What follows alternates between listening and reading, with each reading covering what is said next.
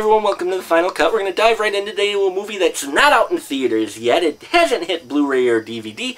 No, it's only on video on demand, and it's REC3 Genesis. Yes, Rec 3 Genesis. Now, we have followed this franchise on this show. We reviewed 1, 2, and so I thought it only right we review 3 before it hits the big, wide release. Now, in this story, we've gone away from the apartment building that the events of the first 2 films took place in, okay? The infection has spread, and we get to see the setting this time of a wedding, a huge wedding, lots of relatives for Clara and Coldo, who just got married. Well, while at their wedding reception, things are just getting down and getting boogie, and then somebody get down with the infection, and they brought the infection to the others, and pretty soon the lovers get separated as the infection spreads amongst their guests and relatives, and we see the rest of the movie as the two try to reunite, get back together, and then get out of the town, basically, or the area, I should say, where all their relatives have decided to go zombie up.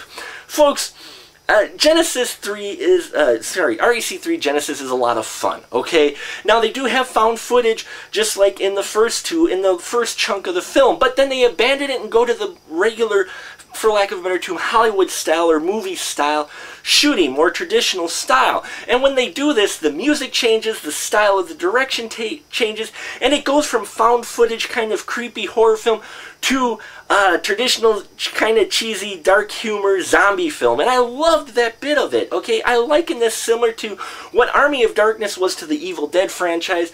This movie is to the REC franchise. But not quite so over the top, okay? But there is humor involved more than in the previous 2, and there is your gore elements and some scary moments, but not nearly as creepy as the first 2, okay? So it's a standalone kind of film. Happens within the same world as the other 2 films, but it is definitely a own different group of characters, and so should be handled as its own separate film. Though we do get some elements and some more explanation and background on the occurrences that are happening and the reason why this infection is actually taking place, and you know what causes the infection. Which I always love the REC series, the Rec series, because their explanation of the infection is great, and I never thought of taking that angle before. It's a lot better than what they did in Quarantine, which is the US version of the first film, where they talked it was basically a bad case of rabies. This case, it's not so much, got a different feel, different storyline, and I really liked that. Clara in this, the bride, is pretty badass and became one of my favorite new leading actress characters, leading female characters in a horror movie. I loved her. She's just pretty badass throughout the film, and it was really great when she got her chainsaw. They're just kind of a sultry scene, and she gets her chainsaw, and you never think a girl of her frame could carry such a big chainsaw, and that being said, just true. You know, she doesn't look that strong, but man, she wields that sucker around like Leatherface. That's right, folks. You also get plenty of gore in it. It is got some traditional zombie elements in it, though the ending was a bit predictable, and it wasn't as serious as the other 2 films.